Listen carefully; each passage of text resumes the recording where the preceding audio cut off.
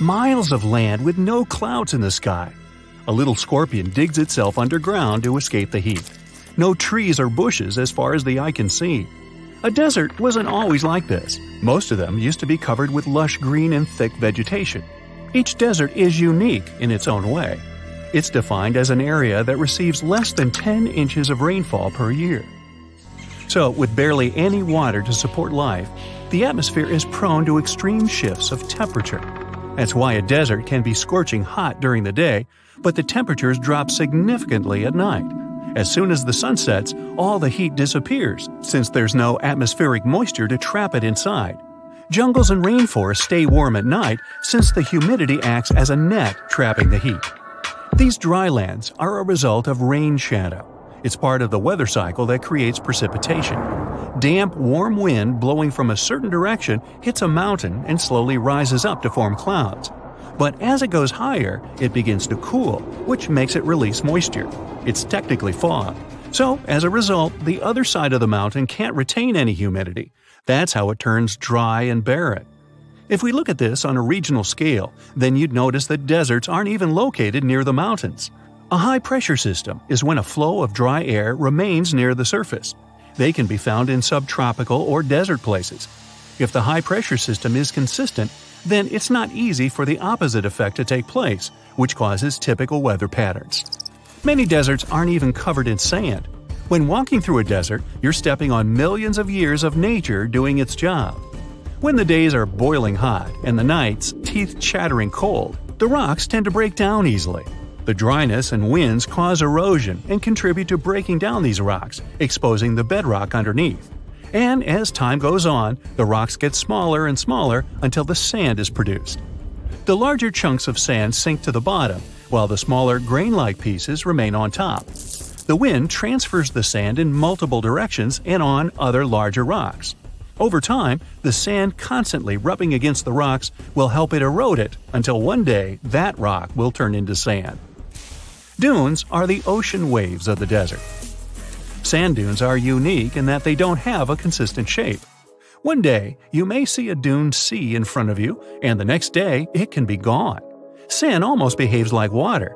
Try taking some dry sand with one hand and hold a fist. You'll notice the sand leaking out of your control as it spills. Sand is an accumulation of ground-up rocks shaped by the environment, wind, and gravity. Sand dunes can be found wherever there is a large plain of land and wind. So, beaches, deserts, and even abandoned farmlands have them. You can point out certain dunes depending on the vegetation. So, the ones on the beach have different composition and are smaller, but the ones that cover more ground have a flat or rippled surface. In such places, you can find sand sheets that stretch for miles ahead.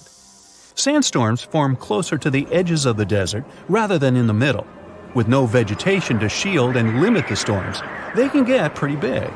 The wind starts off slow and then picks up pace, carrying many particles and exposing the ground below. The rest of the particles lying on the ground begin to vibrate. The stronger the wind, the more sand will be in your face. So the particles all bump into each other and carry the rest of them in the air. The sandstorm can be so huge that it blocks out the sun. In 2001, a sandstorm in China moved an estimated 6.5 million tons, covering an area of around 52 million square miles. About 80% of deserts aren't covered with sand, but rather with barren earth. With no plants and rainfall, the sun just bakes the ground as it is and holds everything in place. You can find hills and rock formations in deserts, many of them shaped by erosion. Some deserts have small mountains too, and depending on the geologic elements, the color and hardness of the rock vary. But not any sandy patch of land is a real desert. The common ones are composed mainly of sand. There are some that are classified as pebble deserts, rock deserts, and even snow and ice ones. Cold deserts are found all over the world. The Gobi Desert, the coastal desert of Peru, and northern Chile have those. There is no humidity around these places, so moisture can't be contained to make clouds. The biggest desert in the world is the whole continent of Antarctica. This giant icy wasteland has no rainfall, but dry winds similar to those in hot deserts. Ice and snow cover almost every square inch of the place that's only habitable by scientists and researchers, and a bunch of penguins. In the Sahara Desert, nomadic tribes wander around from place to place. They've been there for thousands of years and only know the desert life. It's estimated that there are only 2.5 million people living there, excluding the Nile Valley. That's 1 person per square mile. In the past, the Sahara had a lot more people. Evidence of stone artifacts and even art designed on rocks were found in various places, but those places are dried up, uninhabitable areas. Fossils show that the Sahara was once a large network of rivers and lakes occupied by ancient extinct marine animals. That was millions of years ago. But just around 7,000 years ago, the Sahara was more vibrant with buffaloes, giraffes, elephants, and other animals that are currently found elsewhere in Africa. The people back then used to live near large Saharan lakes and relied on fishing for food. They created settlements around them while defending themselves from animal threats. A lot of those rivers dried up, but many remain as oases. An oasis is an area that has a fresh water source and fertile soil, surrounded by dryness. People of the Sahara grew crops and planted trees for dates around the perimeter to prevent sand from contaminating the water and destroying the crops. Some of the water was brought in through irrigation of larger rivers or natural springs. There were also underground sources of water. The oasis could be as little as only a few date palms around the body of water to an entire city. They were perfect trading routes for merchants and nomads, often dealing dates, olives, figs, and other commodities. The settlers maintained the oasis for generations until now. Despite the oasis, there were still some nomads wandering around, but both settlers and nomads had domesticated livestock. Saharan people are still specialists when it comes to moving around. Many of them are trained blacksmiths or agriculturalists that follow to where they can thrive and prosper. Even though the desert climate and conditions are hostile for living beings, there are plenty of plants and animals that specialize in such conditions. The Adex antelope is a unique creature that's currently endangered. Its coat is unmistakable, and its horns are beautifully designed. Cool desert snakes that slither sideways disguise themselves in the same color as the sand. If the desert was the ocean, then camels would be the boats. Their humps store fat to cool themselves off when it gets too hot. The two-humped camel isn't native to the Middle East or Africa, but Mongolia and northern China. They have 2 rows of eyelashes for protection and can close and open their nostrils at will. No desert is complete without scorpions. They're extremely common in the Sahara and can grow to the size of your palm. Let's not forget the animals of the frozen deserts. Penguins are common in the Antarctic, as well as the Arctic fox and polar bears. Deserts don't technically grow in size just because sand spreads further.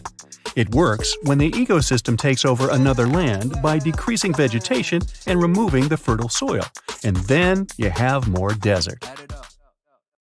One of the most unexplored and mysterious places on Earth is located in plain sight. It's one of the most majestic monuments of humankind. The wonder of the ancient world hides a secret that scientists and archaeologists still can't solve. This is the Great Sphinx of Giza in Egypt. The huge sculpture of a lion with a human head was carved out of rock about 4,500 years ago. Scientists still don't know the exact date of its creation and are also unaware of who built it and what for. There are many assumptions and theories, but none of them has been confirmed.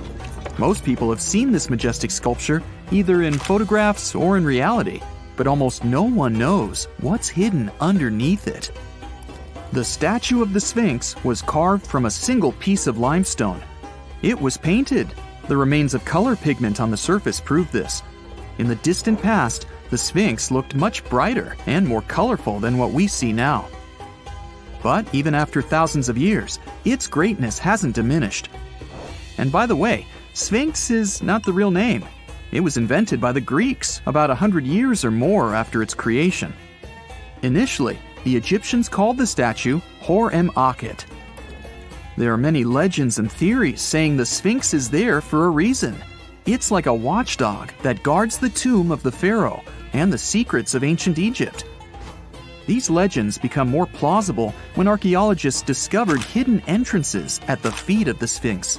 They believe that these secret passages are the beginning of the tunnels leading to the halls with treasures.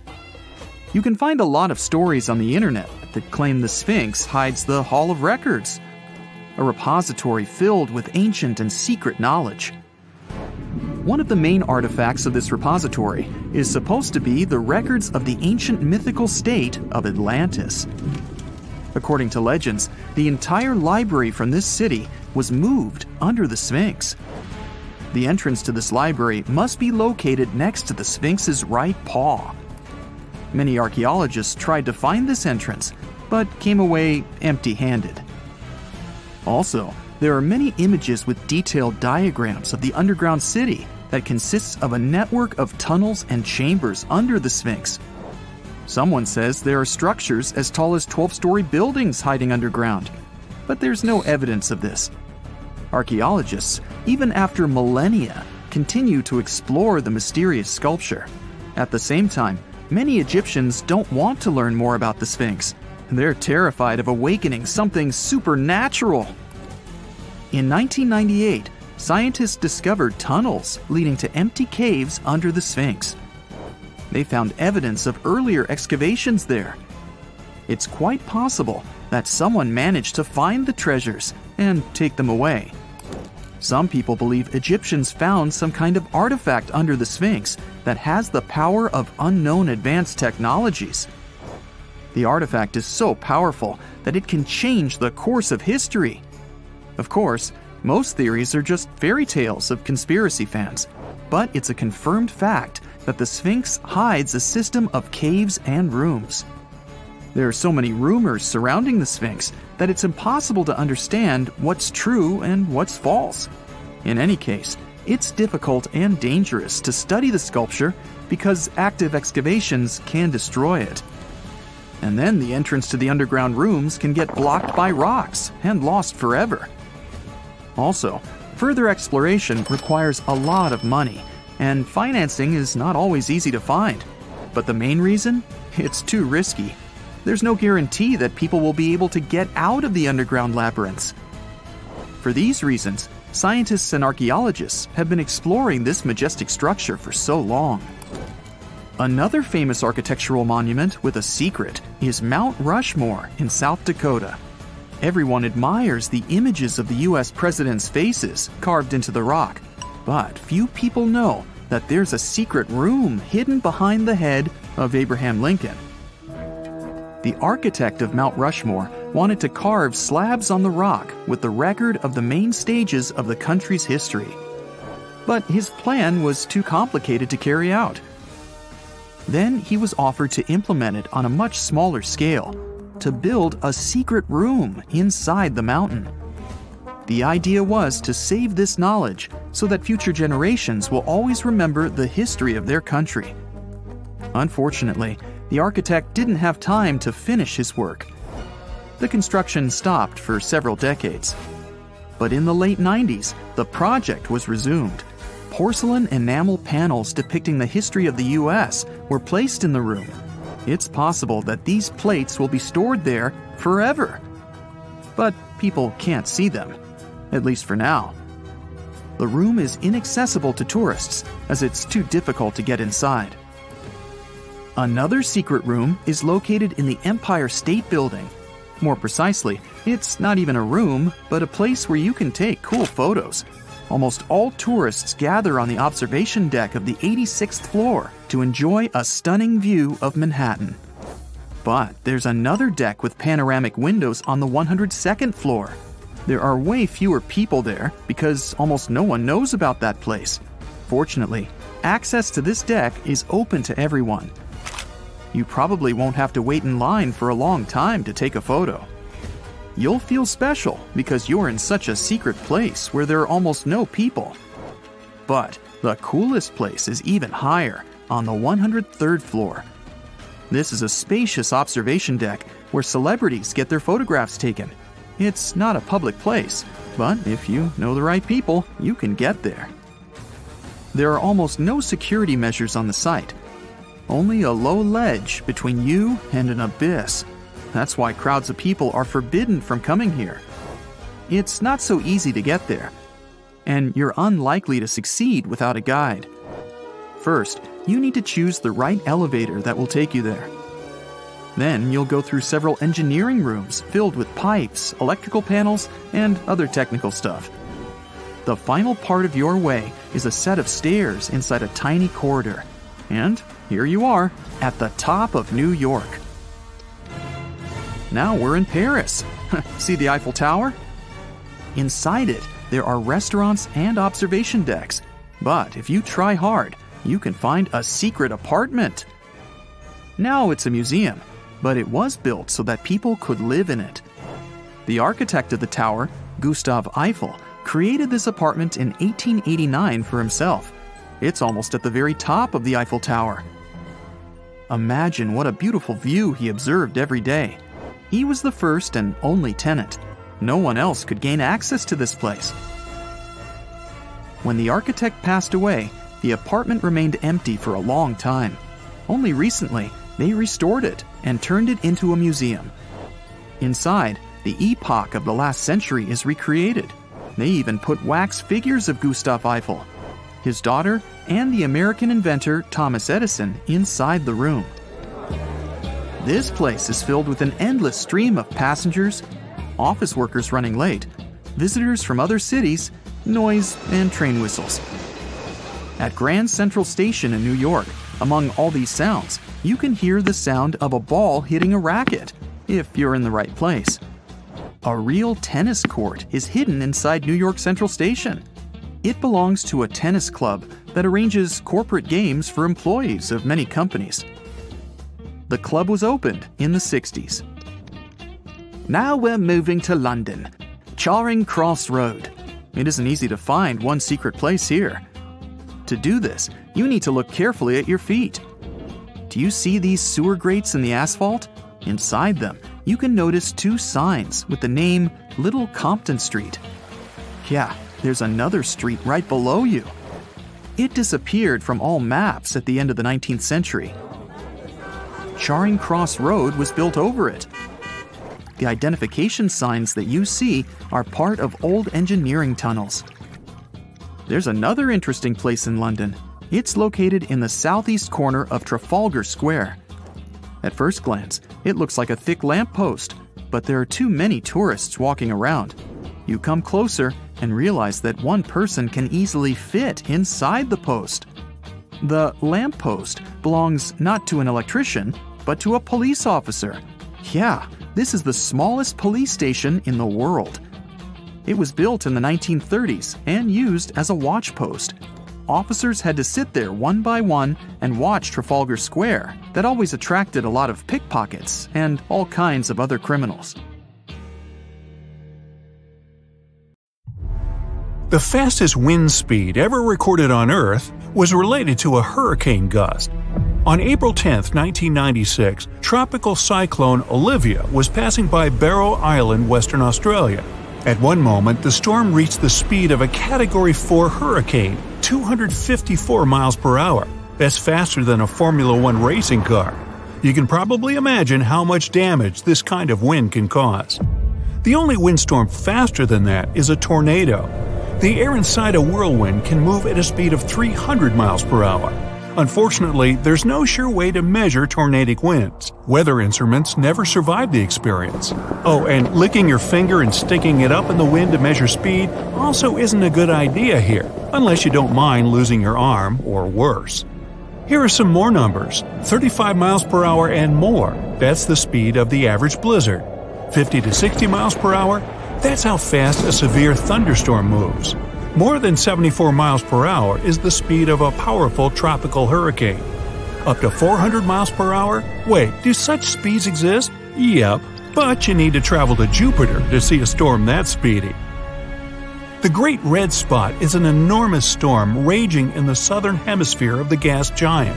Its top parts are towering more than 5 miles above the surrounding cloud tops. The storm's almost 3 times as wide as our planet.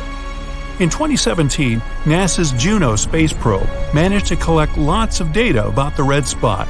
And it turned out that the monster of a storm went more than 200 miles down into the planet's atmosphere.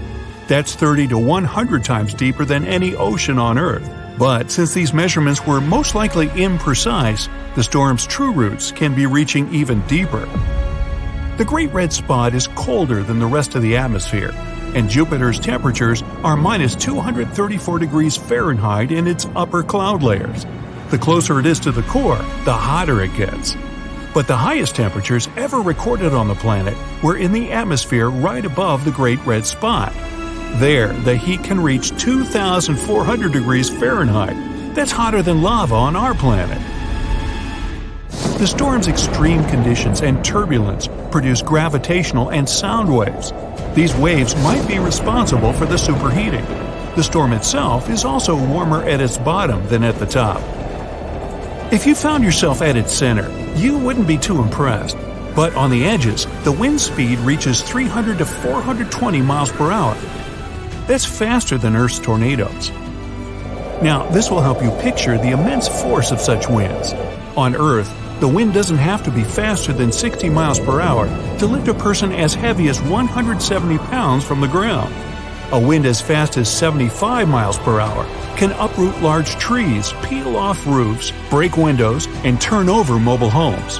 When the wind speed reaches 150, it can send cars flying. Now picture the havoc a storm as powerful as the Great Red Spot can cause on our planet. But could such an enormous anticyclone occur on Earth? Luckily, not. Our planet doesn't have the unique conditions needed for the storm to form. Scientists faced lots of challenges when they were trying to understand the mystery that was the Great Red Spot. And it was mostly the fault of the storm's home planet. It's more than 1,000 times larger than Earth and over 300 times as massive. Jupiter is a gas giant, which means it consists mostly of fill in the blank. Around the planet's core, there's an ocean of liquid hydrogen. And the atmosphere is also mostly made up of hydrogen and helium. That means Jupiter doesn't have any solid ground, the only thing that could make the storm weaken. Without any friction, the storm has already been churning for centuries. The hot gases in the planet's atmosphere are always moving, rising, falling, and swirling. Just like on our planet, when cooler and hotter gases mix and merge into one another, they form giant circling storms. Astronomers think that once, several enormous storms came together and created the Great Red Spot. And now, it keeps raging by constantly drawing cool gases from below and hot gases from above. Plus, this monster of a storm absorbs other smaller vortices. They make the Great Red Spot even more powerful. Unfortunately, thick clouds on Jupiter don't allow people to see what's going on in the planet's lower atmosphere. Astronomers have been speculating on what may lie beneath the Great Red Spot for decades. Could it be a massive volcano? Unlikely. Jupiter's mostly gas. That's why it doesn't have a crust that could crack and release scorching hot stuff from the planet's interior. Several theories try to explain why the storm has its trademark color. It varies from whitish and pale salmon to orange and brick red. Some scientists believe the answer lies below the Great Red Spot, closer to the planet's surface. A colorless layer of ammonium hydrosulfide might be reacting with cosmic rays or the UV radiation coming from the sun. This somehow gives the spot its pretty red color. But so far, it's just a theory. Astronomers have been observing the Great Red Spot since the 1830s, and for the first time, the storm was spotted in 1665 and described as the permanent spot. In other words, the storm is almost 400 years old. Strangely, it's been shrinking in size since the beginning of the 21st century. In 2019, it began flaking at the edges, with smaller pieces breaking off and vanishing. If this process continues, by 2040, the Great Red Spot will become circular, or it may disappear altogether. The storm isn't only getting smaller, it's also growing taller and getting a more intense orange hue. It's not completely clear why it's happening. Might be because of a chemical reaction. It occurs when some new material rises to the top layers of the atmosphere from below. The Great Red Spot might be the most famous storm in the solar system, but it's by no means the only one. Even on Jupiter, there's a bit less known little red spot, one more anticyclone but smaller in size. Well, when I say smaller, I mean the thing's not as large as its big sister, but it's still about the size of Earth. Recently, the highest wind speed inside the little red spot has increased up to 400 miles per hour. A storm as wide as our planet rages on Saturn. It's called the Great White Spot. The storm has a tail of white clouds encircling the entire planet. It occurs every 30 years or so, when Saturn's northern hemisphere tilts toward the Sun. This storm indeed starts as a spot, but then it stretches in length. Astronomers have figured out that the Great White Spot is actually a huge system of thunderstorms. At the peak of the storm, lightning can flash more than 10 times per second. But the main mystery about the Great White, it's where it gets its energy from. Some scientists think it may be powered by the sun. Others argue that the storm's cloud pattern only makes sense if there's an internal heat source that can power the winds. Great dark spots on Neptune are massive storms that form in areas with high atmospheric pressure. That's different on Earth. Here, storms appear when the pressure is low. Around the spot's edges, the wind speeds can reach 1,300 miles per hour. Astronomers have observed 6 dark spots on Neptune so far. These powerful storms get born deep in the planet's atmosphere, and the darker a storm is, the brighter the methane clouds around it are. Another monster-sized storm raging on Saturn looks pretty much like a hurricane or typhoon on our planet. It has an eye and spiraling clouds surrounding it. But compared to Earth's hurricanes, the one on the ring planet is titanic. On Saturn, the eye of the storm is up to 1,250 miles across. The bright clouds closer to the edges of the hurricane are moving at a speed of 330 miles per hour. But one of the most unusual things about this storm is its shape. It has 6 sides and is known as the hexagon. When astronomers saw the first images with the vortex, they did a double take. The thing was just too similar to our storms. And still, the one whirling on Saturn has an eye that's almost 20 times larger than any people have seen on Earth. The storm also moves 4 times faster than hurricane winds on our planet. Saturn's atmosphere has little water vapor. How the bizarre hexagon storm is getting by in such conditions is a mystery. Plus, unlike the constantly drifting hurricanes on Earth, the one on Saturn seems to have nowhere to go. For some inexplicable reason, it's stuck at the planet's North Pole. The Earth has 3 main layers. 2 parts of the core, the dense, hot inner core, and the molten outer core. Then comes the mantle. And then follows the thin crust, the surface that supports life as we know it. At least, that's what we thought, because now scientists found a new mysterious layer located deep within the solid inner core. Earth's inner core is approximately 2/3 the size of the Moon. And made of nickel and solid iron, it's burning hot. The temperature at the center of our planet is the same as at the surface of the Sun. The outer core can reach almost 10,000 degrees Fahrenheit. It's difficult to explore it because we can't go there, and it's like looking through a really dirty window of 3,200 miles of molten metal and rocks. But we can rely on laboratory experiments on heated pressurized rocks, signals from seismic waves, and computer models. When an earthquake hits, it sends out seismic shock waves. Those waves travel through layers at a different speed, depending on the direction they go and the material they move through. In the new study, a team of scientists set a data set of 100,000 deep earthquakes. Some of them went over 60 miles below the surface. When an earthquake happens on one side of our planet, scientists track its waves all along to the other side. Waves change when they come to the other side, so scientists try to understand the materials these waves have passed through. They found a new layer in the core of our planet thanks to earthquakes. Normally, shock waves travel along the equator, but down below, they digress and go into different directions, about 60 degrees to the side. When waves pass through the inner core going from north to south, they will travel more quickly than waves going through the core parallel to the equator.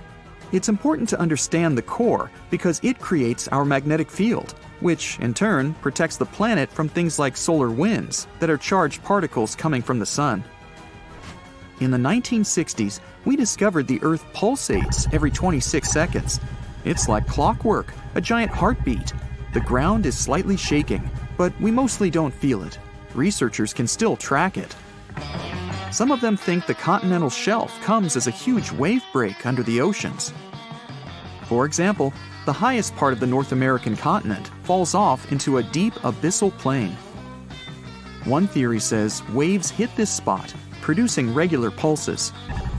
It's like having all kinds of drums. You hit them with your hands and accidentally slam that one spot that produces the right harmonic bang to rattle our entire planet. If this theory is true, we're lucky there are no more spots like this that can shake the Earth. Other scientists believe the pulsation happens because there's a volcano near the critical spot, the island of Sao Tome in the Bight of Boni. You're walking, running, and jumping, but when you stop, it always feels like you're standing still. In reality, you're moving even when you're perfectly still because our planet is always on the move. Depending on where you're at, you could be spinning through the universe at more than 1,000 miles per hour. If you're on the equator, you'll move the fastest. Let's say you have a basketball spinning on your finger. Check the ball's equator. A random point on it has farther to go in just one spin than any point near your finger. That means the point on the equator is moving more quickly. The Earth is a planet that recycles all the time. The ground we're walking on is recycled. Our planet's rock cycle turns rocks of one type into another. That's a cycle that goes on and on. The depths of our planet are filled with magma. As magma is going out onto the surface, it hardens into rock. Tectonic processes like volcanic activity, earthquakes, mountain building, and all of the other processes that shape the surface of our planet bring that rock to the Earth's surface. When the rock is on the surface, erosion shapes it and shaves its bits off. Those small particles then get deposited. All the pressure coming from above compacts the particles into sedimentary rocks, like, for example, sandstone. Sedimentary rocks can also end up deeper and deeper under the Earth's surface. Since there's a lot of heat and pressure, they get cooked into metamorphic rocks. They can go back to the surface once again, or even end up being re-eroded. Sometimes the crust plates are pushing one under another, and this way, rocks can transform into magma once again. We've explored only 5% of the ocean so far. The ocean itself, as well as life below the seafloor, is still a mystery. The sediments that are underlying our oceans are home to different microorganisms that exist even at depths of 1.5 miles beneath the seafloor. There are microbes hidden deep inside volcanic rocks below the seafloor off of the parts of the Pacific, hidden under 870 feet of sediment. The biosphere under the seafloor is growing extremely slowly compared to life on the surface. Cell division happens every 10 to 1,000 years. Something's different about the Earth's axis. Climate changes and melting glaciers, mostly in the regions like the Himalayas and Alaska, made the axis shift. Our planet has two kinds of poles. Are the south and north magnetic poles. They affect things such as drift and navigation. The axis that the Earth is spinning around is another kind of pole. It shifted a little bit over time, but we don't know exactly why. Researchers realize there are moving masses of water, pushing the Earth's axis eastward. Take a basin of water as an example. If you're moving it back and forth, sloshing makes the water move its weight all around. A similar thing is happening on a planetary level.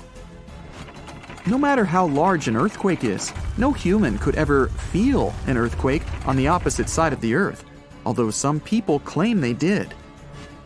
In 2013, there was one near the Kuril Islands with a magnitude of 8.5. It went around 400 miles deep. It was so strong, people in Australia reported they could feel the ground shaking. The strongest earthquake happened in Chile in 1960 with a magnitude of 9.5. The rupture zone stretched from 311 miles to almost 620 miles along the country's coast. Earthquakes with a magnitude of 10 or higher can't happen. The magnitude depends on the length of the fault where it occurs. The longer the fault, the bigger the earthquake. A fault is a break in a part of the planet's crust. It has rocks on both sides, and they move past each other. We haven't found a fault long enough to generate earthquakes with a magnitude of 10 or more. If it happened, it would extend around most of our planet. An earthquake with a magnitude of 12 would require a fault larger than our planet. One side of our planet is getting colder than the other.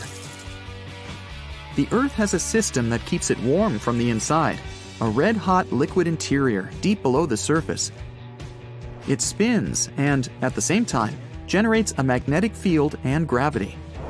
That way, the Earth's core holds the atmosphere closer to the planet's surface. The Earth also absorbs heat from the Sun, mostly on the surface. The heat doesn't spread equally on all parts of the Earth. One side of the planet, the Pacific Hemisphere, is losing heat more quickly than another, the African Hemisphere. This happens because land traps more heat than the surface under the ocean. The seafloor is way thinner than the landmass. Also, the temperature caused by the heat coming from inside the Earth is getting lower because of huge amounts of cold water above it. Clouds are not just like some fluffy distant pieces of cotton. They weigh more than 1 million pounds and help regulate our planet's temperature. If you take all the water droplets in clouds and bring them to the surface, you could cover the planet with a liquid layer as thin as a human hair. It doesn't seem like a lot, but this water is crucially important for climate. We'd have warmer temperatures if it weren't for the clouds.